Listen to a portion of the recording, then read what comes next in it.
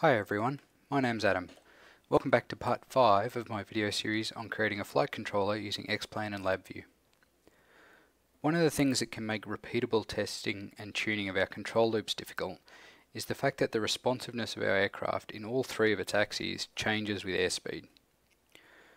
We can address this problem in a later video using a gain scheduler, but today we're going to look at adding airspeed control into our flight controller, which will allow us to maintain a desired airspeed for tuning purposes. Let's get started. So over here we have where we left off last time. I may have tidied it, but otherwise it's functionally the same. I should mention too that I've started uploading all of the files from my videos into a Git repository. There should be a link in the video description below if you want to play around with it yourself. And I've also switched over from using the evaluation version of LabVIEW to using LabVIEW Home and Student Edition, which is available quite economically and is intended for hobbyists and makers. So there's a link for that in the description below as well. We have a different plane today at the request of one of our viewers, but other than that everything's the same. So what we want to do is we want to get airspeed into our control system. So we need to be able to read our current airspeed, and we also need to be able to control throttle of the engine. So that's how we're going to control airspeed. There's other mechanisms we could use, but today we're just going to use throttle. So to start, let's go to X-Plane and let's find out where those parameters live. So these are the data elements we had last time, and we don't have any airspeed or any throttle settings there, so we're going to have to find some more data. Now the first one we're going to need is speeds. That one there, and the other one we're going to need, there's two commands down here. There's throttle command and there's throttle actual. So we'll grab both of them for the moment and see what the difference is. And you can see that I'm only selecting the fourth column here. For the moment, I only want to display these in the cockpit just so I can see what they are. Okay, so you can see we've got some new data there. We've got a whole range of different speeds, both in knots and in miles per hour. So we're really only going to want one of them. So probably for our purposes, what we want is vTrue airspeed, and then down the bottom here we have our two different throttle commands. So this one is commanded and this one is actual. On a lot of aircraft they will be the same, but in some aircraft such as this turboprop, there's other engine management that goes on as part of the aircraft. And so if you watch, as I increase throttle on this aircraft, the actual throttle will lag behind and won't necessarily reach the value that I set. So I set full throttle, and you'll see that throttle here only ramps up to about 0.7, and it actually, there's a lag there as well. So the aircraft will decide for itself when it wants actual full engine power, whether that's at altitude or at a particular airspeed or due to prop pitch or whatever that might be. But we're not too worried about that at the moment. So what we want to control is the throttle command. So the reason that in this data input and output in screen, the reason that I only selected this column is, you might recall back in the first video when I explained how X-Plane bundles up the data and sends it out over UDP, that basically it sends this data out in exactly the same order that it appears on the screen. So as soon as we go and add data that's before or in between the existing data that we were using, that's going to upset all our index numbers. So if I'm now sending that out over the network, all of these index numbers for these values that we were using will have been changed by 9, and our control system will no longer work. So let me demonstrate that. Turn that back off for the moment. We come over here, we start our control system.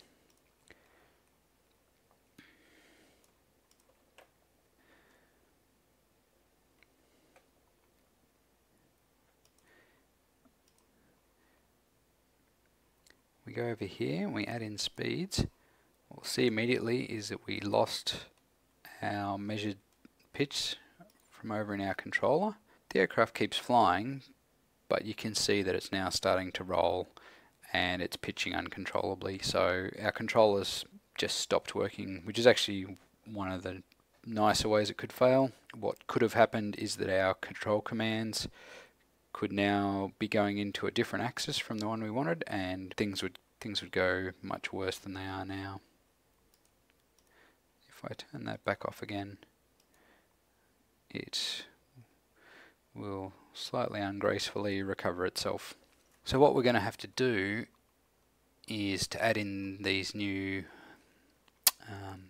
parameters that we want. We're going to have to update our function over here in our block diagram that unpacks the X-plane data. So I'll go and do that in the background and then I'll come back. I added those two new sets of data going out over the network, and over in our controller, in our unpacking section, I added our input cluster that feeds into the flatten. I just added another 18 single-digit floats into that, so it's now, we can see, it's now 36 single precision floats. Displaying that as an icon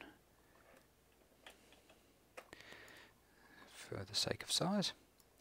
Now the other thing we have to do to get back to where we were in terms of functionality is we have to increase all our indexes by 9, because these airspeed data have slotted in front of all the other data that we were using before. So our measured pitch is now index 19. 0, which is the invisible index out the front of our control surface data, which we reuse to send the data out. So it's now going to be 9. And down here, our little helper roll and yaw controls are going to become 20 and 21.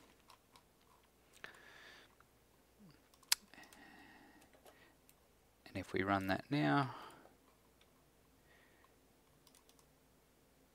don't know why the heading hold's being funny, but that should now be back to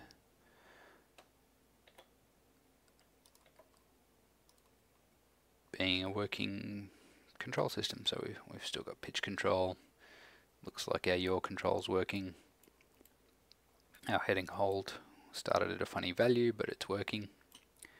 You can see our heading here holding fairly stable. So we're back to a functioning system. So that's one of the big drawbacks, though, of using this data input output area in X-plane, is that every time you add or remove data, all your indexes over here are going to change, and we're going to have to go and change that input format cluster going into the unflatten command to tell it what all our incoming variables are. The other thing that's fun over the longer term is that these values can change between versions of X-plane. So things can move around, index numbers can change. And the other problem is that these parameters aren't particularly well documented. So there's not a good document anywhere that describes exactly what it is that you're seeing. You know, some things it's pretty obvious what it is that you're seeing, and in other areas it's not. This is not the ideal way to do it, as I said in the first video, and later on we'll look at how to use data refs instead, which is another system that X-plane includes for accessing internal data. But once again, this is good for getting a quick prototype up and running, you know, for a proof of concept type of exercise, which is still what we're doing right now. Okay, so we'll pause that And we'll stop our controller. Let's look at what we need to do to be able to control airspeed. Over on our block diagram, this section here is basically our entire pitch control loop. So it's got our inputs, our output graph, the actual control component, our gains, the whole lot. So for the sake of getting something going quickly, what I'm going to do is going to copy that, expand my while loop,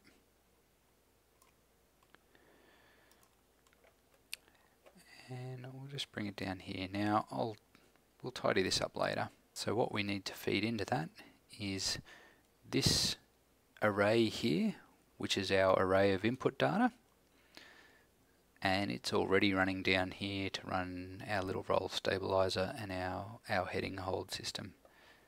So we can bring that down into here. We need to know what index number we need to look at to see our indicated airspeed. And so we decided we wanted over here vTrue. We've got our invisible index out here, which will be 0. This will be 1, 2, 3. So index 3.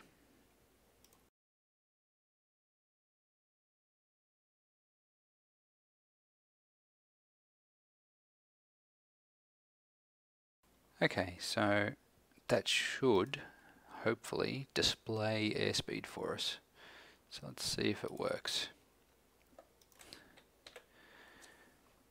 Okay. Don't know why that's upset.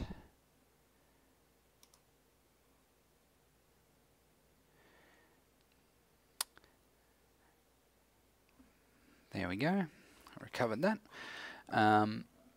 So what we can see, airspeed of around 150. If we come and look over here, that looks like that's about right. So that looks like it's working. We can see airspeed. Now, obviously we can do whatever we want with this set point, and it's not going to do anything at all because we're not controlling throttle. We need to work out how to get that data back into X-Plane. It should just be the same as what we did before. We find out the index for the particular control we want to change, and we feed it in. Now we're actually going to have to send in two separate not two separate packets. We're going to have to create another one of these strings because our throttle command is in a separate data set to our other control surface deflections, so we can't just feed throttle in here somewhere. We're going to have to create another one of these. We're going to have to do this same flatten operation, concatenate it into this output string. So what I'm going to do, I'm going to move this down here.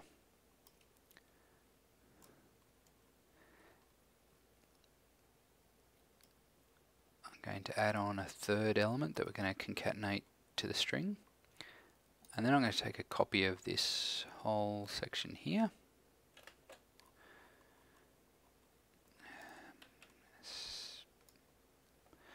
Point it down here in the middle of nowhere. The output from that is going to go into this third element.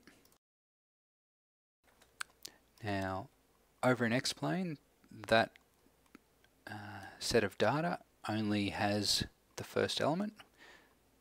So we only have commanded throttle, there's no other data. So we can feed -999 into everything except our first element. This hooks up to the same array of data that everything else does. Our output from our control loop go up into here. And now all we need to know is what this index number is going to be. So we know that these go up by, so the first one's 0, the second one's 9, third one's 18, that should be 27 out there. Okay, so let's try that and see what happens.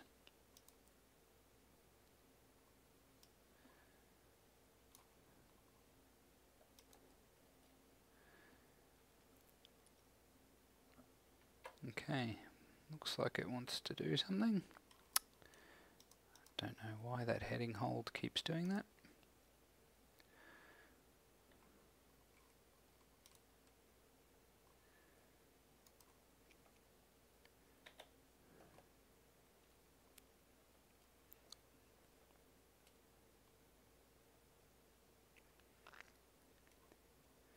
So it looks like we're tracking towards a desired airspeed. The thing we noticed though, and you would have seen it maybe when we're on the ground, and you can see it if I do it here, is that it's setting the throttle value to numbers much larger than 1. So recall that all our control surfaces, and our throttle is no different, are expressed as a ratio from 0 to 1 or from -1 to 1 depending on the surface. So the throttle should only go from 0 to 1. So sending it a value of 10 or 15 doesn't get you any more throttle. So we probably need to change our gain, but we can also limit the output of our control system to only match the ranges of the control surfaces. So let's bring it back to something that it can actually achieve and see what the response looks like. And again, we can see there it's feeding in negative throttle, which won't actually do anything. We can't feed it less than 0 throttle.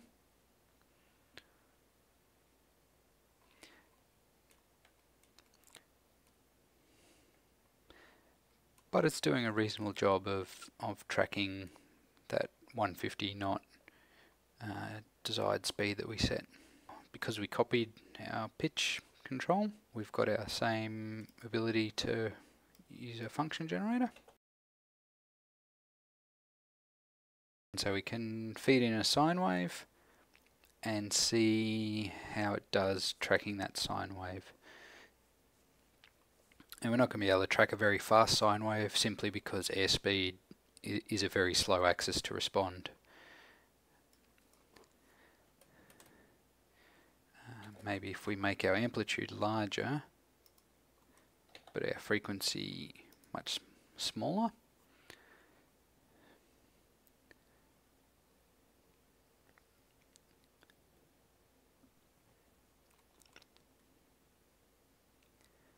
And we can see how it does tracking that. So once we slow it down, it does quite a good job. But you can see here it's lagging behind the set point because it's feeding in negative throttle. So it's basically the engine's at idle and the aircraft's wanting to glide faster than what our set speed is.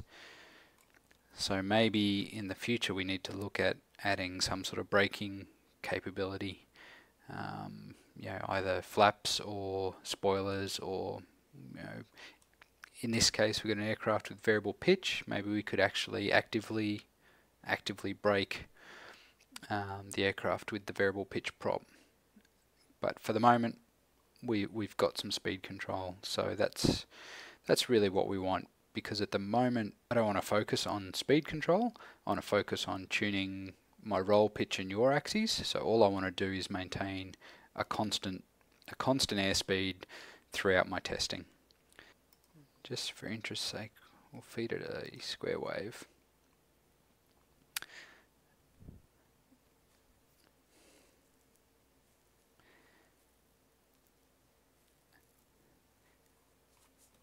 And again, you can see that the response in airspeed is very slow. It's a heavily damped system naturally. We basically be unconcerned with getting any sort of oscillation regardless of the gain that we set.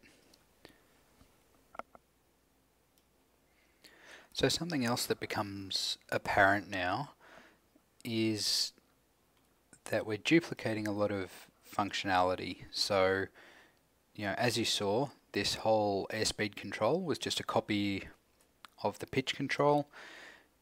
This segment here, which processed the output data into a string for airspeed, was a copy of what we'd done up here before, which was doing elevator, aileron and rudder.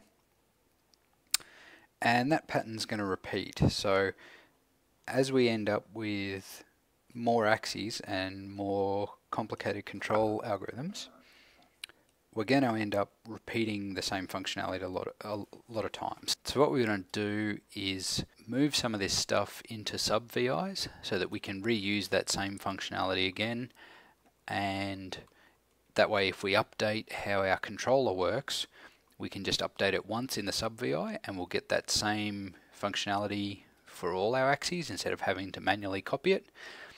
And we'll also save a fair bit of space on our main diagram here and make it easier to understand.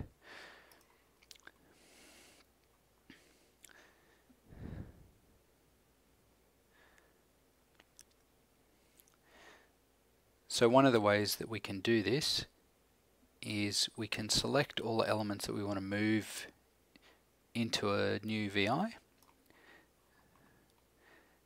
and we can go create sub-VI.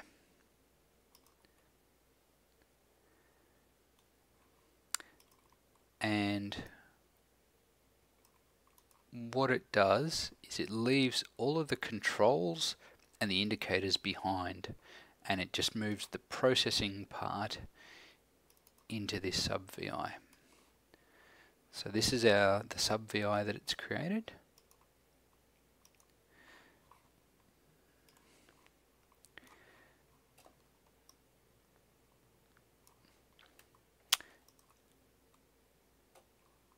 And then it's got another copy of those controls and indicators in the sub-VI.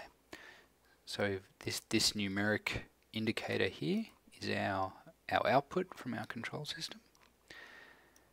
And this one that it's labeled type, that's our measured data. So we don't want to be doing this array subscript operation inside the controller, the sub-VI, because this then makes it specific to a particular control. So we want our controller to be generic for whatever axis we're going to use it on.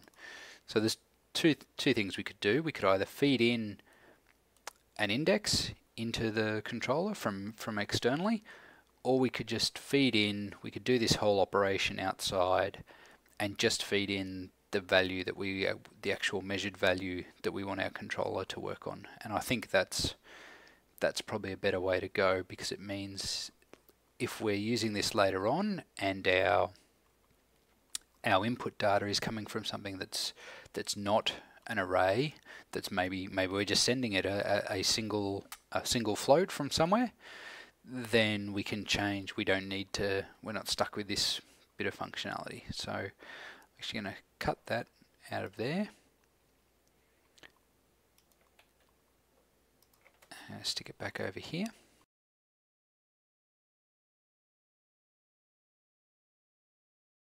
So we'll just make it a bit clearer what some of this stuff is.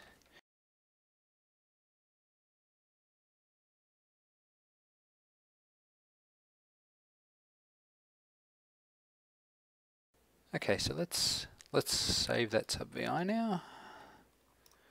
Let's call that a single axis controller, say.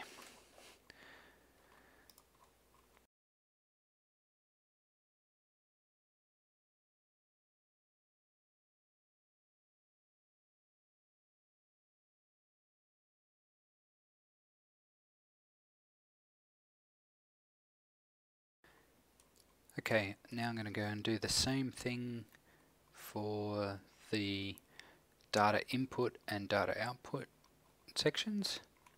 This section up here, these two sections down here, and I'll do that off screen and come back.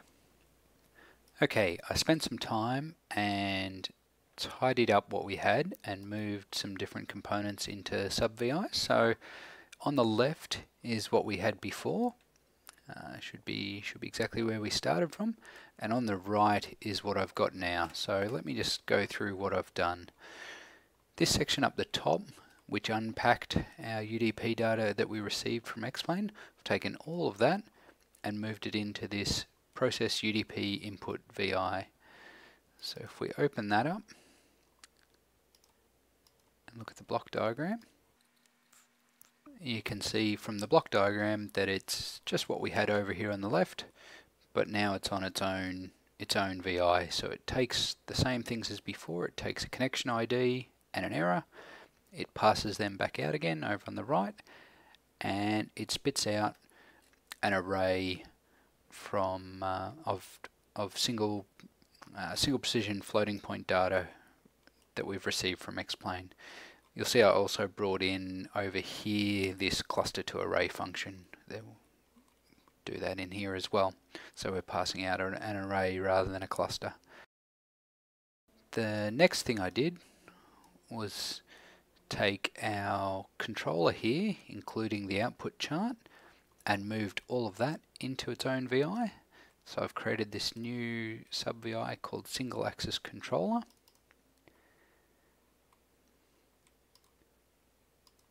And again, if we look at the block diagram of that, we can see that that's just a tidied up version of what we've had over here. So it takes input data from X-Plane, our source selection, our set point, our parameters for the function generator, and our proportional gain, and it has an output value and the output chart. And at the moment it just has our one proportional term being calculated in. So what this means is that we can now reuse that quite easily, and I've done exactly that over here. So you can see up the top we've got our pitch controller, and then down below we've got our airspeed controller, and it uses the same VI and the same controls. And what this means is that later on, when we add integral or derivative terms or output limiting or rate limiting or whatever sort of functionality we want to add to the actual controller component, we can just add it once and all our axes will automatically get that functionality. I've just brought the roll control and the heading hold up from down below where they were positioned before. I'm not going to do anything with them. I'm just going to leave them there just so that we can see all our control components at once. And then the other thing I've done is, you'll remember we had this component here which was packing up our output data to send it back to X-Plane, and we actually duplicated that earlier in the video for our airspeed control. So we had two of them and it was starting to get a bit unwieldy, so I've taken that and put it into its own sub VI as well, which we've called process UDP output. Now I'm not sure yet if this is the best way to handle these inputs. I might be better off putting them in a cluster. If anyone has any thoughts, please comment below, but for the moment this is working. So again, we've just taken the functionality that we had in our main VI and we've moved it into this sub VI so that it declutters our main diagram and it compartmentalizes this functionality. So it means if we want to process data and send it to X-Plane from a different VI, we can easily reuse this component. But it also means that if later on we want to, from our main controller, say we don't want to use X-Plane anymore, say, I don't know, we want to talk to DCS or Armor or Flight Gear or something else, we can write a new VI to talk to that program, and we just replace this one component each end of our main controller, and we don't have to change anything else. So I think now we're probably ready for our next video, where we'll come back to our single axis controller and we'll look at adding an integral term. I hope you enjoyed this video. If you have any questions, comments or feedback, please post in the comments section below. If you found this video interesting or informative and would like to see more videos like it in the future, please like and subscribe.